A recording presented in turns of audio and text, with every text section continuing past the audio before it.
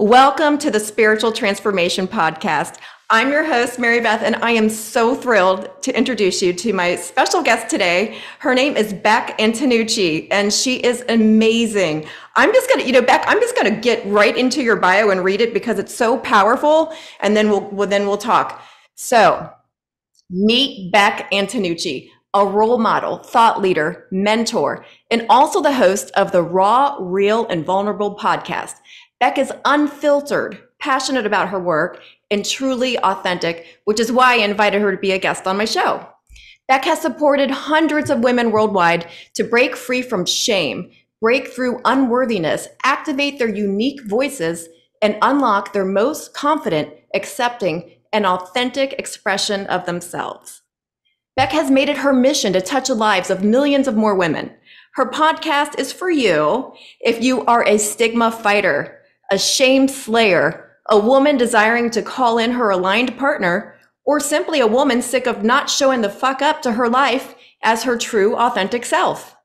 Bek will take you behind the scenes into her world, her life, her relationships, her business, and give you a glimpse into what it actually looks like to say a big fuck you to our limiting beliefs, break free entirely from our societal stigmas, and live our full fuck yes life, alive, passionately, and on purpose from a heart-aligned, unfiltered, and expressed space.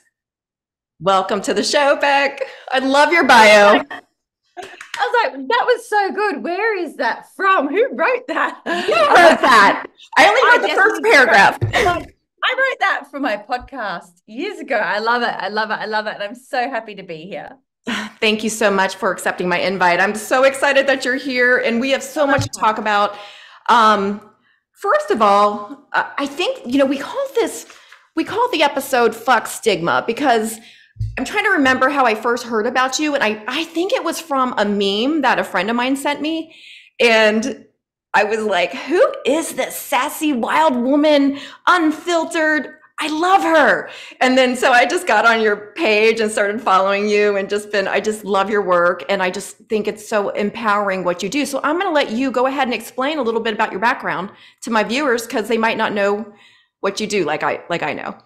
Yeah. Well, I guess you could call me an emotional well-being coach or a confidence coach. I really support women to break free from any limiting beliefs that they hold about themselves so that they can cultivate the internal courage and worthiness to live their lives expressively, courageously, bravely. I really believe that we're all put here to live our own committed lives of aliveness and alignment, whatever that uniquely looks like for you. And the limiting beliefs, the taboo part of what I do is I really talk very powerfully online about the herpes virus. So many people know me through that vehicle because it can show up for so many of us, and it comes with such deep, deep, deep rooted shame and can activate so many of our core wounds that have been repressed for so long. But what I find super interesting is that the work that I do there, it comes up for other women who come to me for other shames and limiting beliefs that aren't just herpes related or are not at all herpes related, because none of us are free from the human experience. And so we do the same work with the same woman. It just shows up in a different vehicle, which reminds me of something that one of my mentors said to me when I was going through my own journey 7 years ago, is that what's most personal is most universal.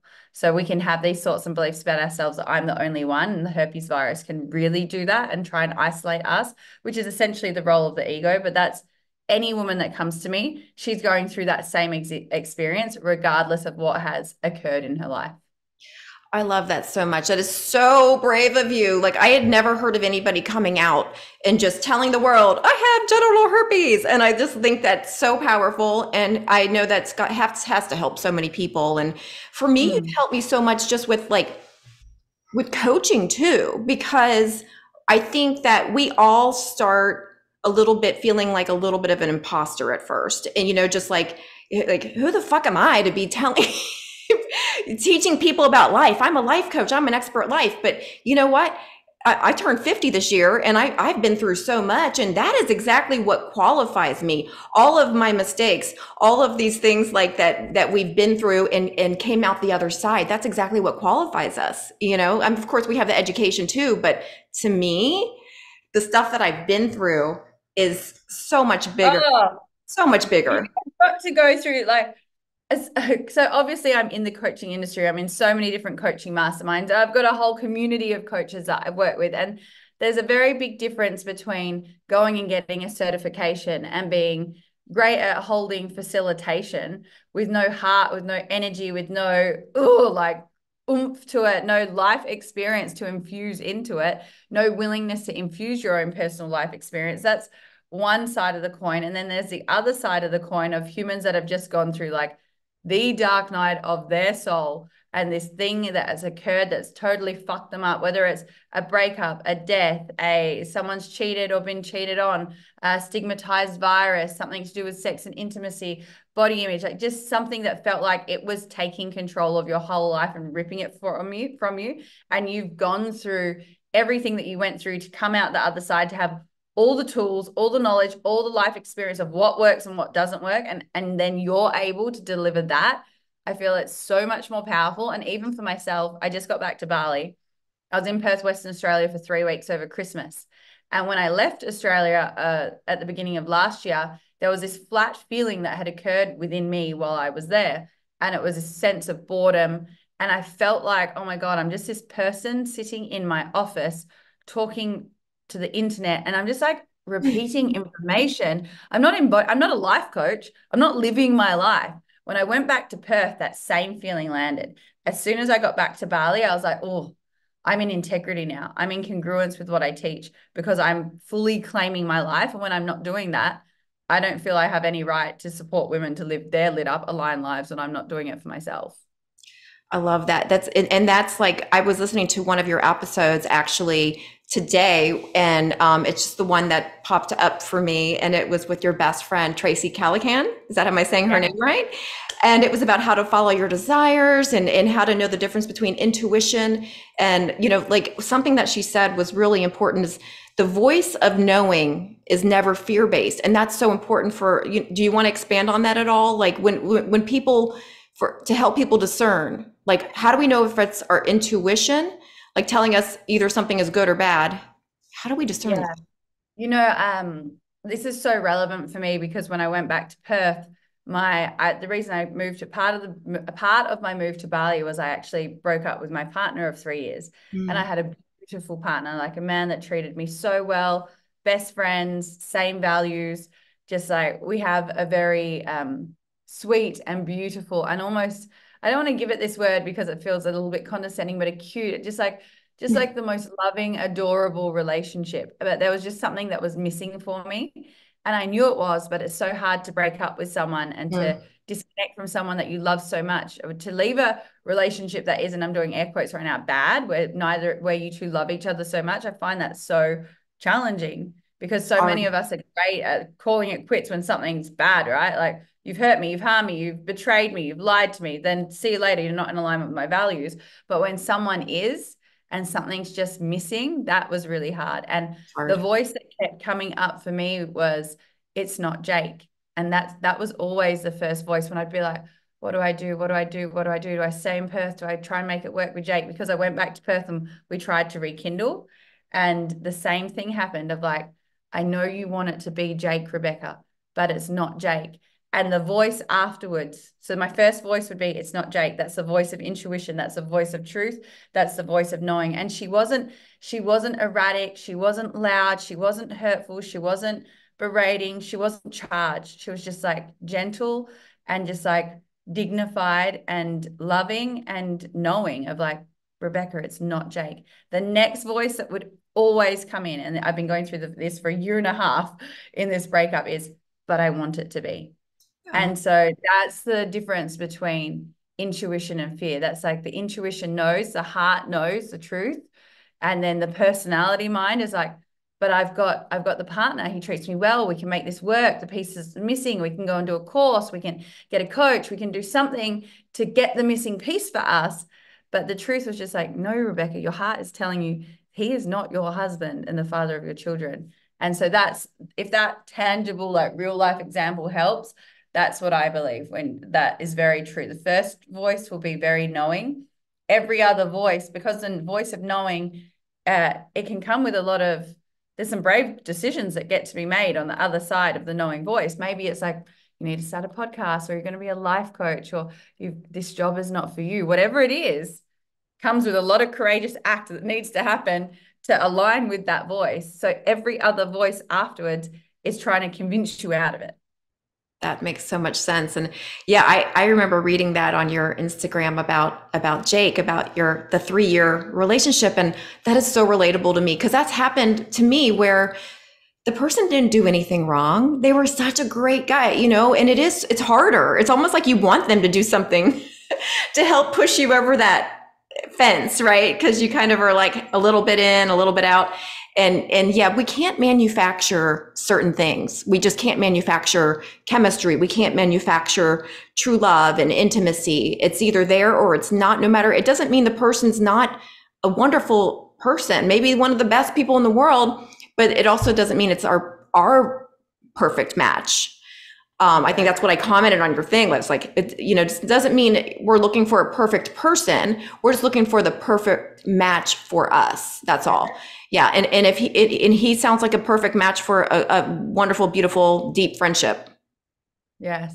I Mm-hmm. know when we were saying goodbye, we spent like our last night crying, and I was just like, can you cheat on me or punish me or do something that would make this easy versus just like leaving someone that I really love? It's Yeah. hard. Because there's It's love there. Yeah. Yes, as so many women have connected with me about it, saying this was my marriage for 15 years. I had 3 kids to a person like this, and finally I set us free. I like always tried to fabricate this missing piece. We both loved each other so much that Jake and I committed to growth. So Mm. we can grow in this area. And so a part of me was like, well, all my friends talk about they just want a man that's going to sit in front of them and say, we can grow. And I've got that. But then I was like, hold on, that's coming from limitation as well, because I know what my standards and my values are. So any man that I attract into my life is going to have a value for growth. And then I just had to tune into my own beliefs about God, that if I'm not meant to be in Perth and he is, then maybe the piece that's missing isn't something that can be worked on and grown into, because my mission is elsewhere, and that piece had to not be there to make sure that I leave. And not Jake himself, but the place.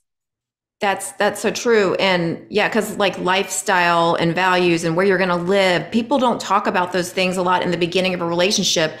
It's like the most important things. If at the end of the day, I want to live by the ocean and you want to live in in the country or in the mountains, why even get started? Because in a relationship, like there's really important questions. Oh, you don't want to have kids and I want kids. Like, why don't people talk about that stuff on the first date? I think it's absolutely necessary so we don't waste each other's time, truthfully. Yeah. And I mean, I turned 36 this year. So Jake and I were together the year I turned 32, 33, 34. So from age 31, and just referencing the herpes piece, because I know that was a part of what we were going to talk about. I'd Yeah. gone through so much fear around the herpes virus, and I was single for 7 years, mad at men, very mad. Jake was my first boyfriend after that. And Um, he being so in alignment with my values, so accepting, so loving, such a stand for me. I didn't want a boyfriend. I was never in this like, I want a boyfriend place. I still had a lot of fear around being chosen. And I thought a man would have a lot of embarrassment about how loud, proud out there on the internet I am. But Jake's not like that at all. He's like, I don't give a shit what people think. You put your stake in the ground, you claim what you're here to go and get. You go and talk about this thing and save some lives. And I'm like, yeah, I love aw. this. I know he's so great. And so that's what I love. But because I was not at 31, I wasn't thinking, what's your vision? What are you hitting? What's your financial vision? What are we creating together as a couple? And then at the age of 35, this past year, it's really landed. Like 35 and 30 feel very, very different ages. Now Yeah. I'm like, actually, I'm not dating to fuck around. You're going to, whoever, if I'm dating, it's because I think that you may be the the father of my children, my It's husband. intentional dating. Yeah. It's Yeah. different. Yeah. Yeah. And so it almost, it was great. Jake is like, it's like you grew up in a year, but I did, where all of a sudden I was like, no, I know what I want for my life and I can't not have that. So even when I went back to revisit, he came back to me a month before I went back to Australia for Christmas and said, I want us to work on this. I just went super logical for a moment of like, Okay. My heart and my mind are going to try and convince me into things, but I also need to put on paper the vision. I know what I want for lifestyle. That's really important to me. I know what I want for sex and intimacy. That's really important to me. I know what I want for love and relationship, finances, motherhood and marriage. And I wrote like 2 pages on each. And I said to him, I'm going to bring you a vision for what I am here for my life. And he was like, I'm going to do the same. And I brought it to him so that he could see, because if he's I love you, but lifestyle, we don't align, then I know how important that is to me. So it can be Yeah. like, I can try and get in that war of like, I want it to be Jake. I don't want it, but it's not Jake. I could play that out, which I did. But then I also had on paper what I can't settle for. I brought him sex and intimacy, 2 pages. He brought me 3 sentences. And that was like the missing piece for me, right? Where I brought him 2 detailed pages of what I'm holding the vision for that I know I can't live without. It like deepens the roots of relationship within me, and it makes me feel so certain that some of it he was a yes to, and some of it he was like, that's a lot. And I don't know. Like maybe I could grow into that, maybe I can't. It doesn't feel like a huge desire for me. And that to me was the crystal clear clarity. But when I was 31, I wasn't thinking that. It took Right. for me to get here to really be like, no, I'm going to take full ownership and claim my life, my desire. I know we were going to reference that on this episode. These are my desires that if I settle on them, I'm going to be I cannot live without it. And that supported me. Yeah, and I acted like I'm this big expert my whole life about that. I've been divorced twice. And this is why I know the stuff, of course, from Yeah. my relationship certifications, of course, helped me realize, oh, that's where I fucked up back then. So yeah, these are the things that I didn't do either. And then now I know, but like I said, I've turned 50 this year. So, I mean, it's like I should know by now, of course, right? I've made the mistakes already. And so, yeah, I definitely, when I was in my early 30s, no, I didn't know that either. Like now I know what to ask. Now I teach people what to ask, but there's a learning curve. Yeah. So there was something you said that was really cool too. You guys were talking about expectation. Mm. And the way that you were saying it was about, and I've said it in a way with gestation and pregnancy, like we don't want, when we're pregnant, we don't want that baby to be born too early. And the way you guys talked about it on that episode was about flowers and our expectation of when we plant the flowers. And do you remember that conversation at all? And Is it the seed around transformation and wanting it to grow yes, faster? yes, I thought that was so beautiful. I wanted you to tell my viewers. Yes. Women will come to me. Even I had a client, I've got a new client who's just started with me, and she's come out the gate so hard, so fast, like steam rolling ahead. All her friends like, what are you doing? She's referring me to everyone. Not everyone goes this way, but she's gone this way. And so now she's like, I'm doing all this work, and like I want to see the results like immediately, immediately, immediately, immediately. And I said to her, transformation is like the expectation around doing the work today, whatever the work is, whether it's business, hers is specifically related to business and money, whether it's relationship, whether it's your own relationship with the self, whether it's going to the gym and working out after a few months of not, and like, oh, I went to the gym, I ate a salad today, where are my results? And we're basically when it comes to the inner work, I imagine each day that I'm planting seeds, and every day that I continue to revisit the work, whether it's on my business, on my relationship, on whatever domain it is, on my physical body, every day that I return to it, I'm watering that seed. But just to do something one day and then to be standing over the seed, it's like you and I go and plant a seed today, and then tomorrow morning we come back and we're both standing there and we're screaming at this seed like, grow, like grow, motherfucker, grow. Where are you? Where's my flower? And the seed's like, you guys planted me yesterday, like literally yesterday. I need to like sprout, and my roots need to go down, and then I need to come up, and it's gonna be a whole journey. And I feel that's where we can really rob ourselves of the beauty of the journey of life. We want it all now. We want, like, I don't want to go through the breaking up with Jake again. And now I'm like, even though it's not like as charged as us, I'm like, oh, it's going to be dating and getting myself back out there, and it's exciting and beautiful. But I'm like, oh, if my seed and my flower had just been Jake, but it wasn't.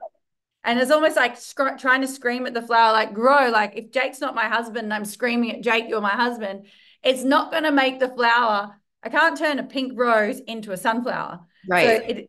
the flower is the flower, and it's Yeah. going to grow at whatever time it's going to grow. We don't water our garden and then be like, it didn't grow to the height and the length and on the exact day that I wanted that flower to flower. It just Mhm. grows. We just water it. Yeah. And And how are we humans any different? yeah, and we don't want to, if when we're pregnant, we don't want that baby to be born prematurely. It's not ready. It's got to, there's a Yeah. gestation period. And like you said, enjoy the journey. That's life. Because as soon as and I know you know this, and as soon as we reach a goal, that it's very short lived, that excitement. And then we set a new goal. If we're passionate people anyway, I mean, we're still happy, but I think that we're always meant to be growing and evolving, and that's the way it's supposed to be, so enjoy that journey, because that's you're supposed to have fun along the way. It's not just, you don't wait to be happy when you reach your goal. You should be enjoying the process, right? Yeah, and I mean, we should be, but the truth is, we're all on our journey wanting to get to like the top of the mountain fast, and I don't think many of us are like, I'm just totally at peace with exactly where I am. Like, even in my business, there's a part of me that feels I should be further ahead than where I am, even though I'm doing brilliantly. And whenever I have that voice come up, it's just like, you haven't built the body yet that can hold the bigness of what you're creating. And Mm, so that's because I went really fast out of the gate in my coaching business. I've had businesses prior, but this one I came really fast out of the gate. And in the second year, I invested in two mentors, two business coaches that were absolutely crap. I basically like burned money for a year. wow, I've done that. Literally, yes. And many of us have. If you're like the life path of eights, or my friends are like, what's your numerology chart? But I literally like grabbed, and I'm not talking Your life path is 8. yeah. Mine too. So you've definitely done the same thing as me I then. definitely burn money. Yeah. Yeah. And like not a small amount. And in my second year, just like basically grabbed it, burned it Mhm. on wild, crazy things. I could tell you how it happened. And at the end of that year, I was like, how did that happen? And for me, it was like I hadn't built the energetic body that could hold the bigness of what I'm calling in. So who's to say if I went faster or I created what I feel like I'm here to create and it was here tomorrow, who says that I could create it and hold it? Who says that I'm ready for the husband yet? I'm obviously not, because he's not here. I had to go through True. all the lessons that was involved in mine and Jake's relationship to prepare me for what's to come. But if what's to come is not here yet, it's because we're in the preparation phase. Right. We're getting like, are you familiar with Abraham Hicks at all? Yeah, so we're like getting ready to get ready to get ready to get ready. And then, that's what the relationships are about, sifting and sorting through this, this is what I like, this is what I don't like. And sometimes we don't know, well, almost always we don't know what we want until we experience what we don't want.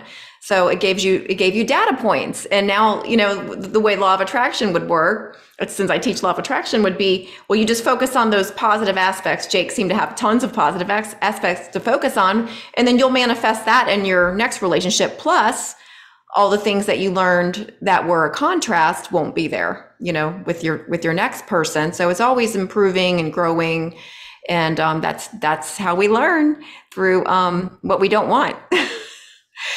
Something else that you guys talked about that I really loved is, you were talking about staying small versus being open to receiving desires. And a lot of it was to do with societal and like family conditioning, and like how that can kind of tend to hold us back, because we've got this voice in our head, the programming, right? Where it's like, but I should be happy. Do you want to go into that a little bit and elaborate? Yeah, I think we as women can show up to life. Well, I don't think I feel as women, we show up to life based on so many things that were said to us as little girls that we still hold as true in our body. Maybe your mind doesn't remember. There's explicit, implicit memory. Explicit is something that has occurred. Explicit memory is something that happens that I'm going to remember. Implicit is something that's happened where my body remembers. Maybe I don't have cognitive thought around that thing that occurred. Now, some of the memories and traumas that we hold are about money and things that the programming our parents have put into us, like you get what you're given. Well, imagine if you're running around your life with a belief system that says you get what you're given. Let's hope people are giving you some pretty great stuff. Otherwise, you're Right. fucked. Or be grateful for what you have. Other people have it worse than you. I think all of us could. Money doesn't grow on trees. Dad doesn't have enough money for that. Whatever it is, fill in the blank for what you were told as a little girl around being grateful for whatever it is that you have. Other people have it worse, the children in Africa, all the things. And so then we're, women in our 30s, 40s that are walking around not feeling fulfilled by life, running a program that doesn't serve us, completely unaware that that's the program that we're running, because that's what we've been told to hold as little girls. And so until we do the work to unlearn what we were taught, we can't learn something new. So Right. Tracy and I play this out in just even the microest of ways. If I get a glass that I don't like to drink from, I'll ask the waiter to take it back and bring me out the glass that I like. Mhm. If something happened, just even if there's something that occurs at a dinner where I'm like, that isn't the exact way that I desire it, and there's a part of me that's like, oh, just it's fine. Like that, like it's fine, don't worry about it. It's fine, don't worry about it, that I pick up and actually give a voice to, because I've seen in my relationships where like the micro has occurred where I say, this is fine, don't worry about it. It's not a big deal. When actually all of those are mounted on top of each other, become a big, well, now I'm really concerned about it. Now this is a problem, but it's all attached to the woman not using her voice when she notices it's fine, don't worry about it.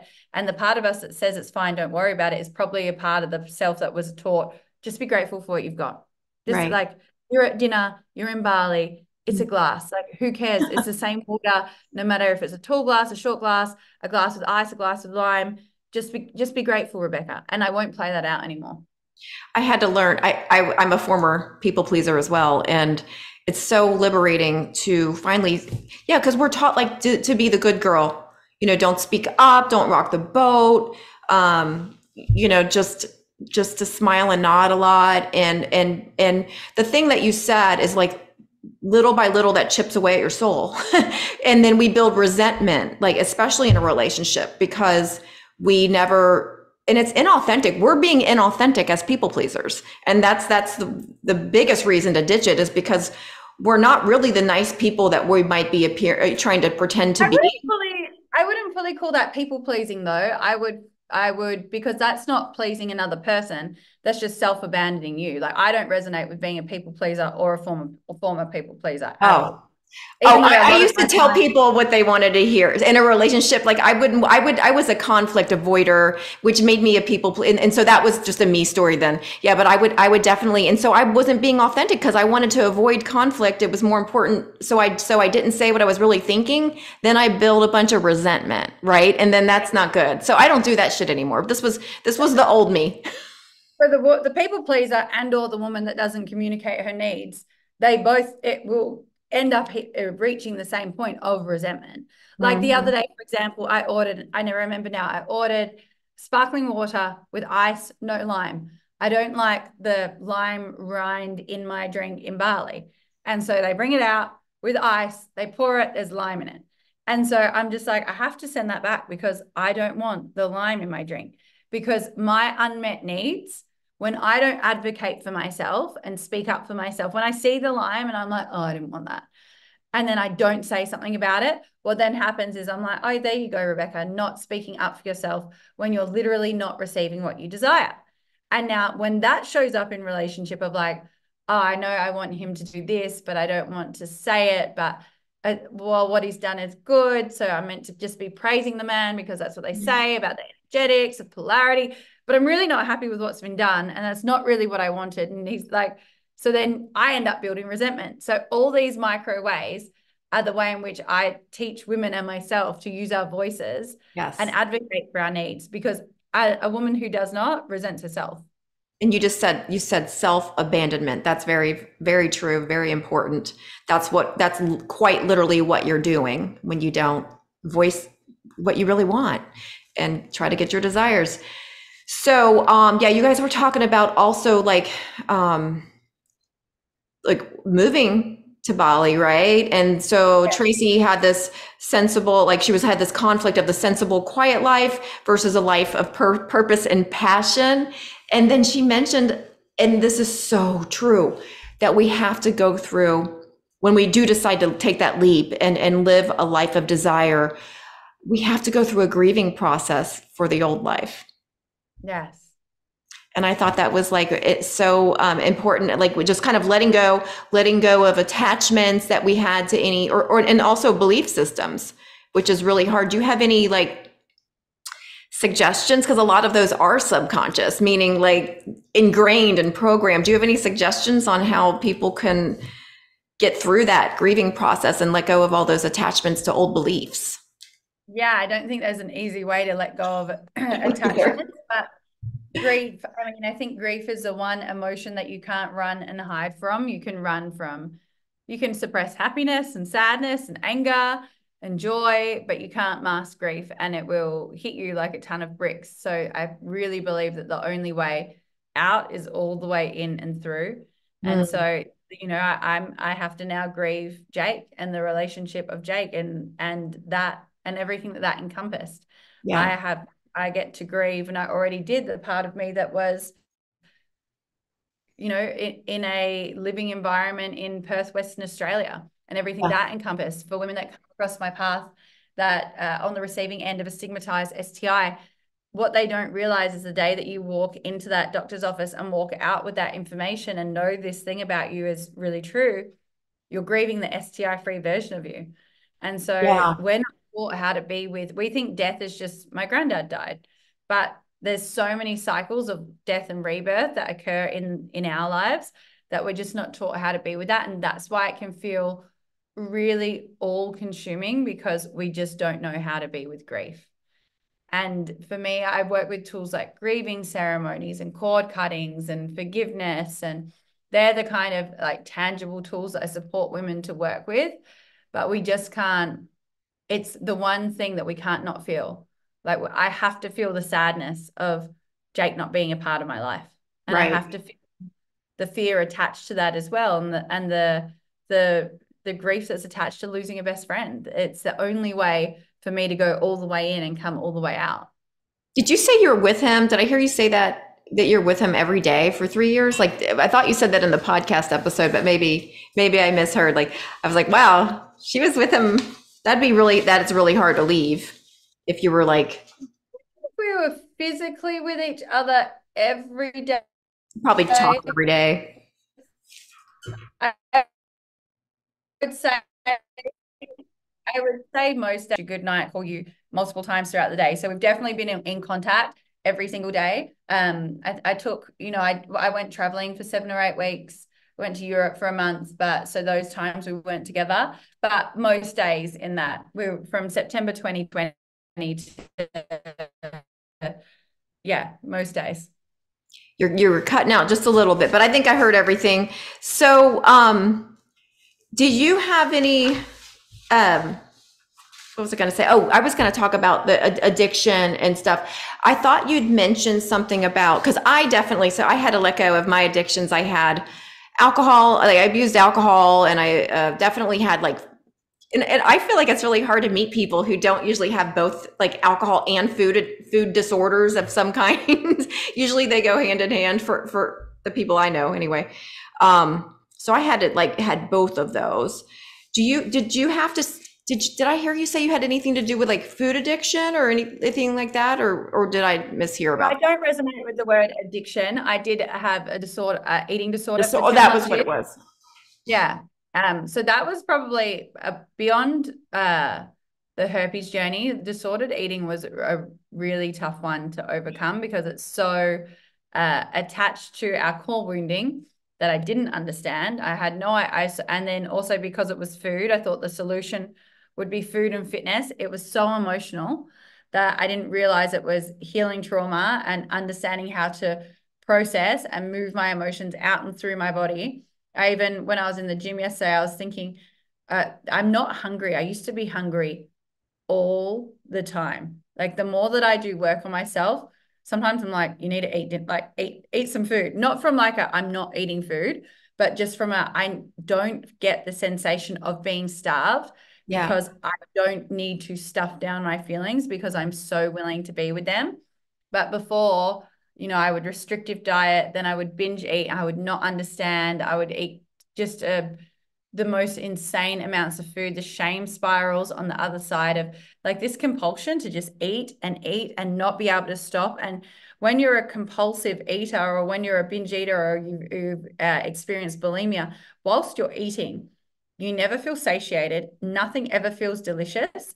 But once you've almost like ripped the lid because you've restricted your food for so long and you've basically thrown all your toys out of the pram, for example, you're now because you know that you've basically fucked your diet. You're now in this desperate, I need to try and find the thing that I'm going to eat that will make this all worth it, that tastes delicious enough for me to have gone through the pain that I'm about to encounter, and nothing ever would. And it would be an awful vicious cycle that could go for hours and up to months. Mm. Yeah, and I can relate to that, a lot of what you said. I wasn't ever bulimic, but I would do something weird called deading. Have you heard of deading? No. It's a term. So basically, like you eat something and then you get on the treadmill and run it off. I got to burn all these calories, like so Really? it's a form of, it's instead of actually, throwing up or something, you're just like exercising it off instead. So Yeah. like I couldn't get myself to throw up or anything, but I would do deading. That's like the term for it. And so, yeah, I appreciate you talking about that because that's exactly what, people need to hear is that once you work on yourself, once you work on, the emotions and you learn to sit with your feelings, like you said, that those cravings, it helps them go away because you're no longer trying to stuff down your emotions. You don't have that void to fill. In other words, like there's usually a void that we're trying to fill, some emptiness. Yeah, I mean, I've done a lot of work. This is something that we do in all of my programs, supporting women to cultivate a deep sense of self-trust. But I would have been one of those people that would say, I can't put chocolate in my fridge. I can't put snacks in my pantry. I can't put ice cream in the freezer because I won't trust myself to not eat like the entire thing. And once I've had a little bit, the rest of it's going to be gone. But now, like I love the Indonesian Kit Kats. I don't know if they're a slightly different flavored chocolate to the Australian ones, or just because they're on the shelf and they're room temperature, so they're almost like slightly melted, but they're so delicious. But I can go and get as many of them as I want, and after I've had one, I just know that I'm complete. Like I've experienced, I've done all my standards for food as well, and it's important to me that I feel pleasure whilst I'm eating. I have a beautiful relationship with food now. I really want to enjoy my food. And if I'm going to experience, I know that guilt is one of the lowest vibrational frequencies we can live from. If I look at something, if I'm out for dinner, I'm like, oh, I think I want that. Oh, no, maybe I shouldn't. As soon as I have that, if there's a thought that I could feel guilty after eating the thing, I will not choose to eat the thing. Yeah, because you won't have peace about it, and you shouldn't really do things that you don't have peace about because even if it's fine, it's not fine for you. Yeah. You fucked up the vibration. Yeah.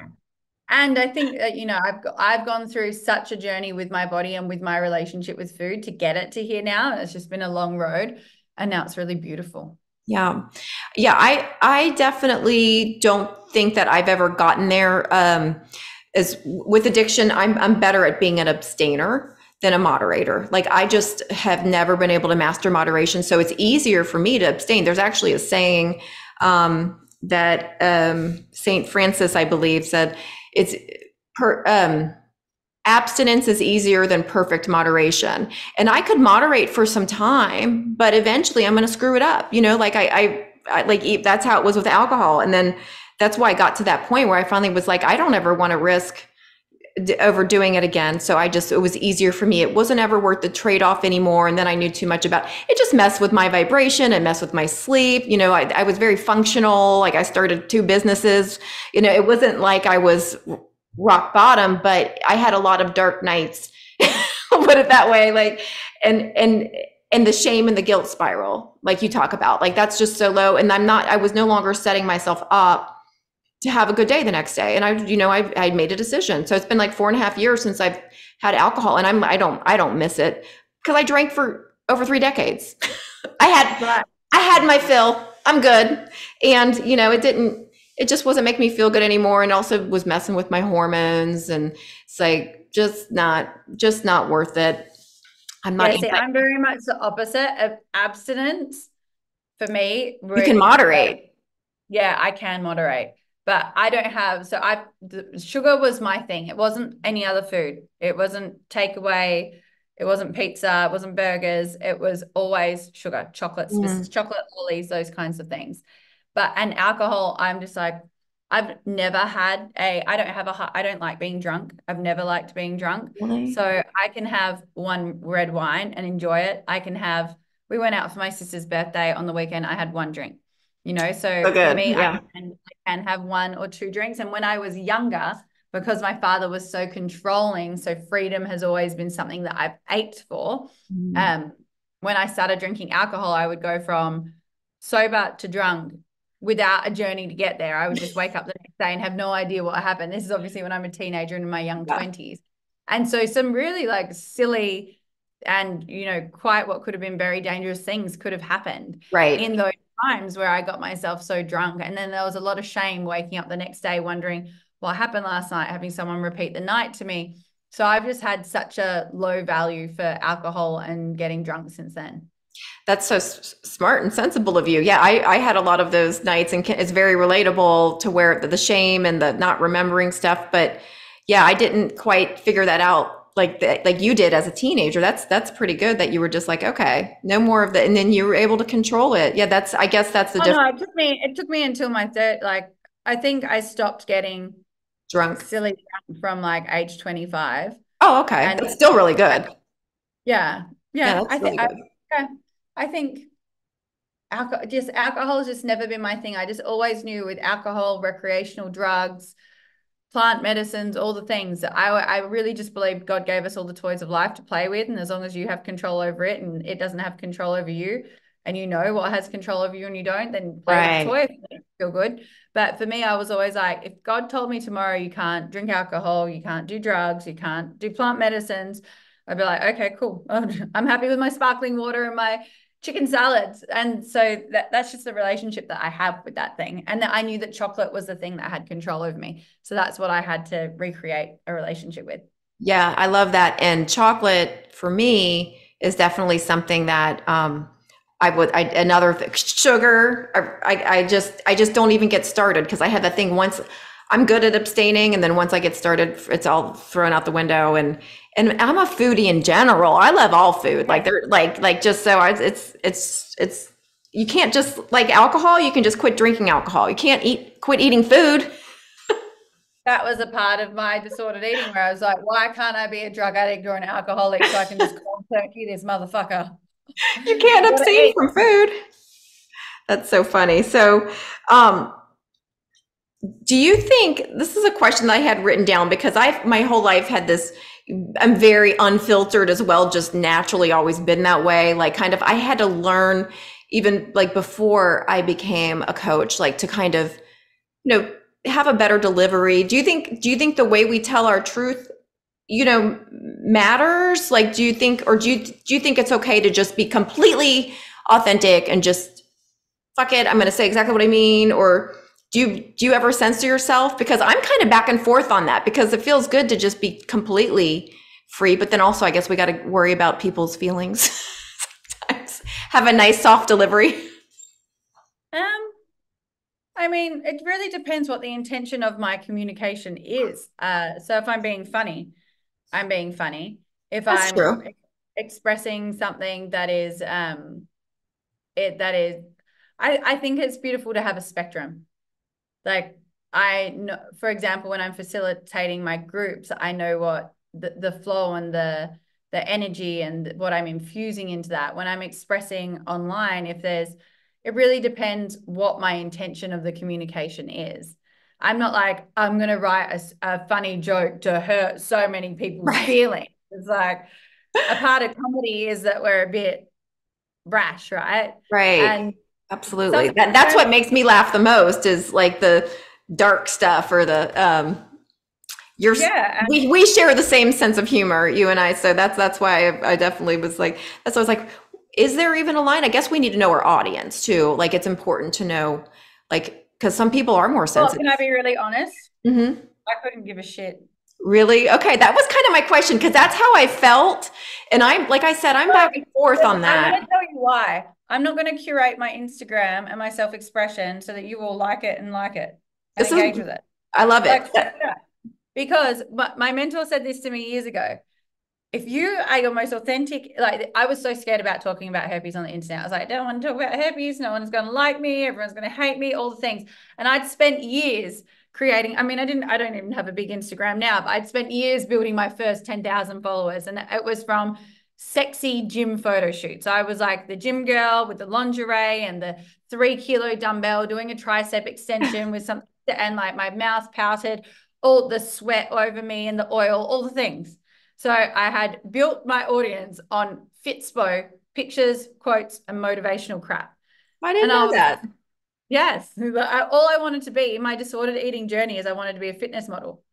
And so I'd done bodybuilding and bikini modeling and all the things. And that's why I had the abs. Then I'd put on the 20 kilos and I'd have the abs again. And it was a whole thing. Anyway, I was like, I'm about to start talking about herpes and body dysmorphia and disordered eating. Like I never wanted anyone to know, even though I'm sure it was more than obvious that sometimes I had abs and sometimes I gained 15 to 20 kilos because you can see it. But I said to Preston, my mentor, I'm like, I'm going to start talking about authenticity and vulnerability and herpes. And these people are following me for like a push up and a squat and me in short shorts. It was like, everyone who doesn't align with your message, which there's going to be a lot of people, they're going to go. They're going to And go. it's going to create so much space for all the people that are going to come. And so that just stuck with me forever of like, why I like making jokes. I even think herpes jokes are funny. I used to not. They used to kill me. I would have been so mad at someone. But I'm connected to the energy that I'm putting out there, the intention. And a part of what I teach is full self-expression and full ownership. I'm not like, let's write something mean on the internet today to piss some people off. Right. That's not the intention of what I'm sharing. But I'm not here to curate for you. I love that. No, that's perfect. That's what I thought you were going to say. And that's why I asked.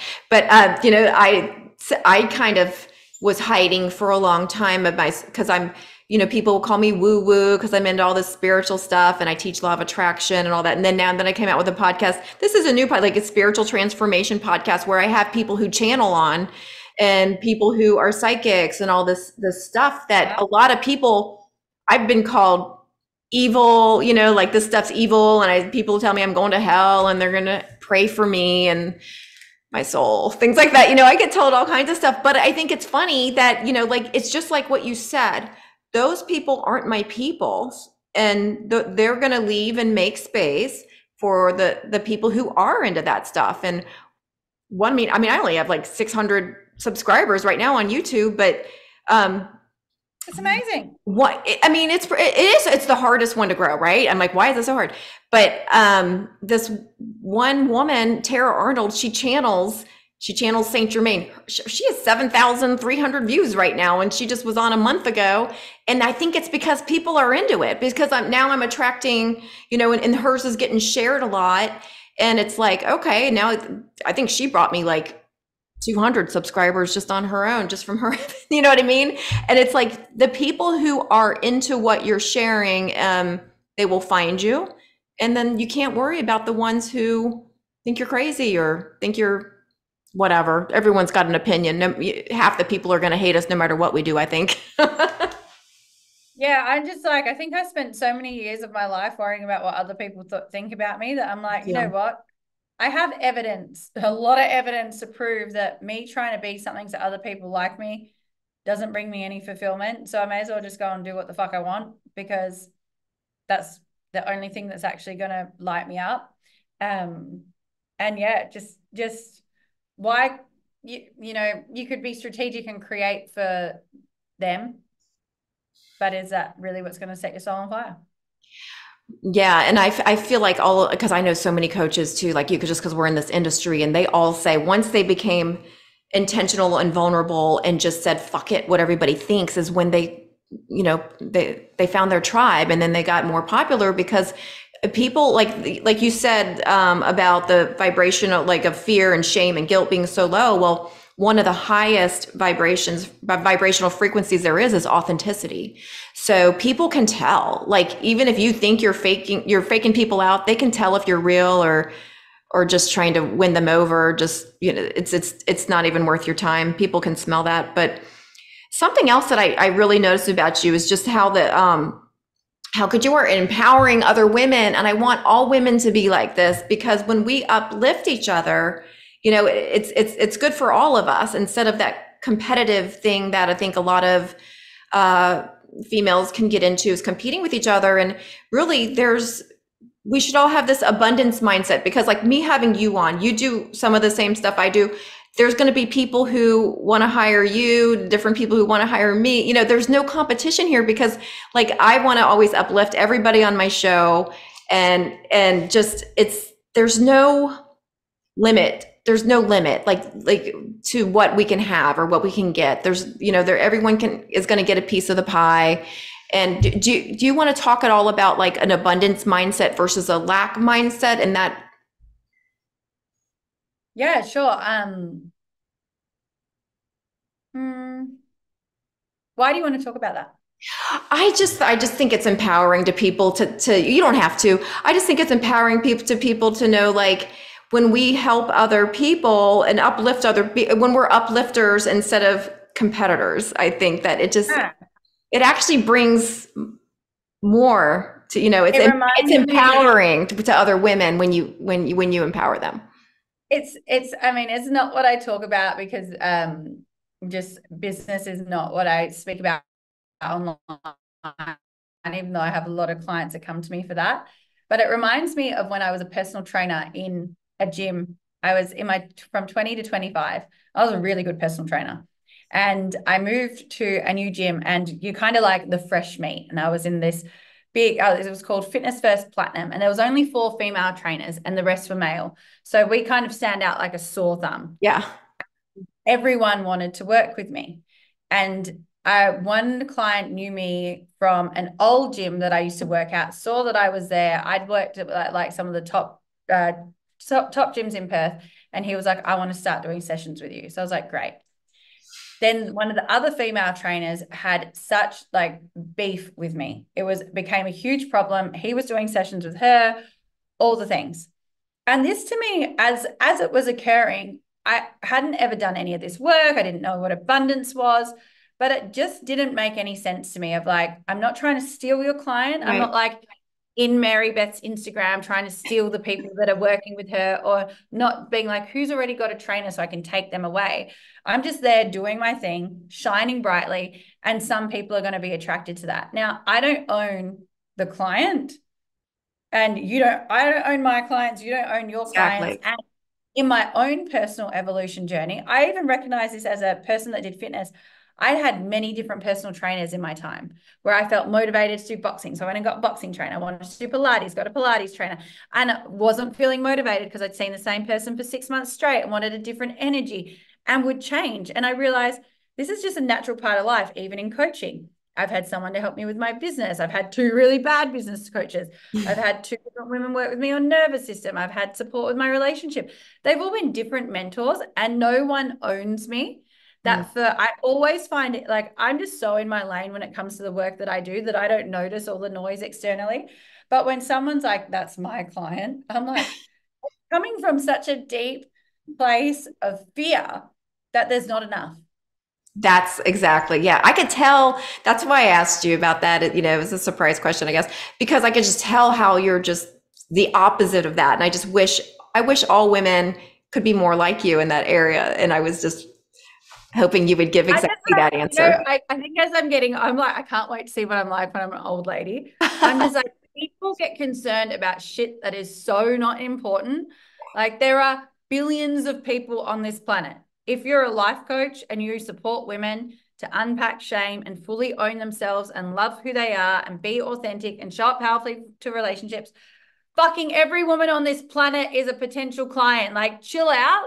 If you're good at what you do, you're never not going to be doing well, because we have an invaluable skill set, and women need support with this and want support with this. So just focus on shining brightly Don't worry about who you think is potentially shining brighter than you, because if that's what you're looking for, you're probably always going to find it. That's true. Yeah, comparison is the thief of joy. That's like such a true statement. That quote, who I don't know who said it, but I love that. Because when we compare ourselves, it's just there's always going to be somebody doing better than us, and it's just a silly thing to even focus on. And focus is so important. So They Beck, say when you don't go within, you go without. So ooh, if we're constantly oriented to the external world, and I know when I do this, because I can be so busy, I can spend a lot of time out here, and I'll notice if I'm like, oh, I should be doing better, and then I have a look and all the things. In that moment, I'm like, I don't think this has got anything to do with Mary Beth doing better than me. I yeah, think this has got a lot to do with my internal world not being tended to by myself. Because yes. we all like, what? I beat everyone on the planet. I'm better than everyone. And then Oprah trumps me, and I still didn't make it to the top. Like, there's always going to be someone. So go internal when this shit's showing up in your life. I love that. Yeah, and it is like anytime we don't take responsibility for our own happiness, and we give that to somebody else, and we're giving them control over us too. Like now that person can control whether I'm happy or not, and that's always a inner work. What was that quote you said again? You said when we don't go within, we go without. I love that. I've never heard that before. Conversations Stealing your with material. God. No, it's not mine. I'd love it to be, yes, just quote Bek Antonucci on the end of that. No, I'm pretty sure it's Neil Donald Walsh from the book Ooh, Conversations with God. one of my favorite books ever. All three. I think, I think. I could be wrong. I'll Google it. I'll use my Google machine. Oh, yeah, yeah. Well, Beck, thank you so much. I want to respect your time. I know it's morning for you. It's nighttime for me, and that's so weird. And I I almost know, I had to go get my coffee. I'm like, oh, I hope this is okay. It's like 7 a.m. in the morning. I'm like, hello. I appreciate you getting up early and having this chat with me, and it's been so much fun. And I just love you. And um, do you want to let the viewers know like how they can reach you? What's the best way? Is it Instagram or what's your Instagram is Instagram? where Instagram's where I'm most accessible, where you'll get direct communication with me. My team doesn't run it. Instagram and or my podcast, Raw, Real and Vulnerable. And we release a new episode every Monday, Sunday for Americans, Sunday night. It's amazing. It's getting incredible feedback. So And good. it's I love it. I'm really proud of her and the impact she's creating in the world. So just come on over and dive in. And what I'm going to have all this for the viewers, I'm going to have all of her information in the show notes. But what is your Instagram handle in case anybody is going to be lazy and not read it? At Bek Antonucci, but Bek with a K. Back with a K. All right. Well, thank you so much. I so appreciate your time. And she really does answer your Instagram messages, you guys. So I was, I was surprised. I was like, oh, it just shows how real and authentic you are. And the name of her podcast is Raw, Real, and Vulnerable Podcast. So with Bek Antonucci, see her name right there. All right, guys. Well, thank you so much for watching. Please share and like this episode if you liked it. If it helped you, please share it with someone you know, especially if you know anybody who has genital herpes and they've shared it with you, or herpes of any kind, I guess. It's the shame's all the same. Go ahead and share this with anyone that you think it could help, and make sure they follow Beck, because she will help a lot with that shame and guilt, and help you guys get over it. So I really appreciate your time, and I hope you have a wonderful day. Bye, Beck. Bye.